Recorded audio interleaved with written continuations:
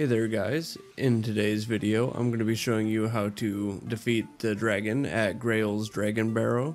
In case you're unaware of where to locate this dragon, it's going to be over here at the Fort Ferrith Grace Point.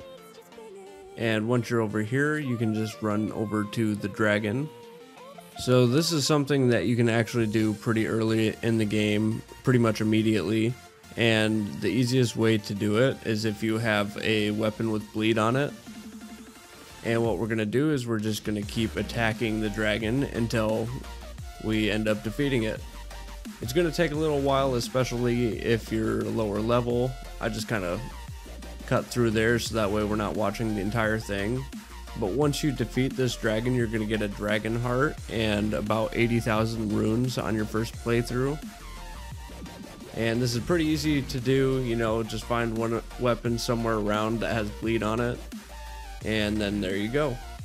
If you found this video helpful, please drop a subscription to my channel, as well as a like and a comment down below.